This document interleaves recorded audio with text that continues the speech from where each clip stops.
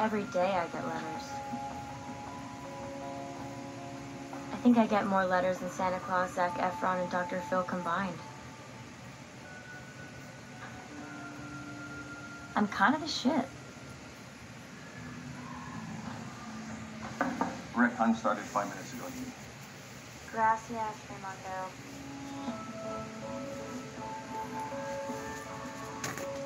Sometimes the letters are from people who say they're praying for me. They tell me everything will be okay if I just accept Jesus Christ into my heart. I say the words, but nothing ever happens. Nobody comes back. Nobody gets off the cross.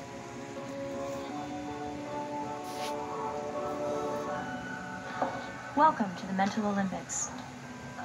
They're big on recreation here.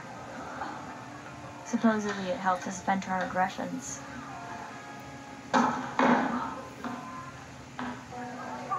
Personally, I think they're trying to wear us out. Keep us sluggish so there won't be an uprising. Well, those JV tactics won't work against me. I'm a kicker. K-I-C-K-E-R. It even says so on my chart. Just one toaster, huh? I like toasting. Well, that's good. I'm not sure toasting can provide sufficient energy during the day.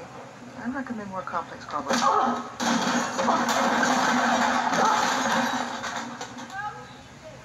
I recommend you shut the fuck up.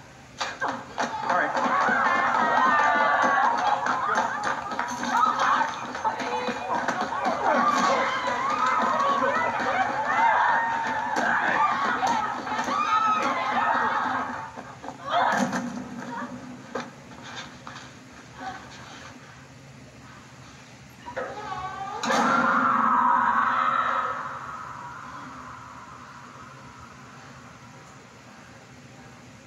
I wasn't always this cracked.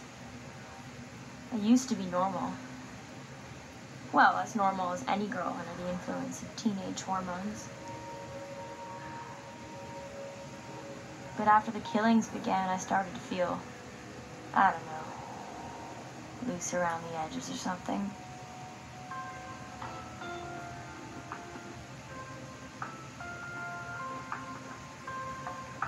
God.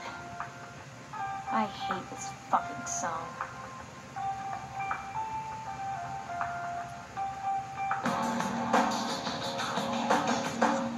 This is where it all went down.